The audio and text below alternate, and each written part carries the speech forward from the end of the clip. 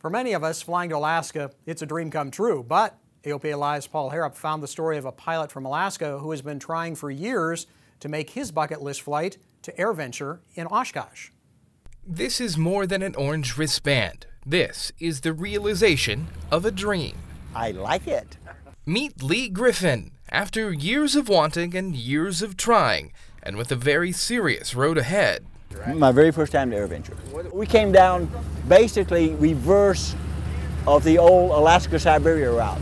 He finally added Oshkosh to his extensive air show resume. It's not my first rodeo, but to have this many airplanes all in one place in one time, and this many wild and crazy folk in one place in one time is unique. Well, sir, I don't know what you mean by that last statement, but... Well, you got to be wild and crazy on an airplane. Especially a T-28. He bought it from the state of Alaska. They used them for lead-in airplanes for the Bow-rate bombers, wildfire fighters. After about 6 or 7 years, the state decided they couldn't afford to operate them. That should have been a good hint. I'm not very bright. But Lee has never been one to back down from a challenge. In 2000, he was diagnosed with cancer, and he beat it into remission. After years of restoring the Trojan, he was taxiing to take off for Oshkosh last year when a mechanical issue grounded him again. You can probably tell by my accent that I was born and raised in the South. Give up is not in my dictionary.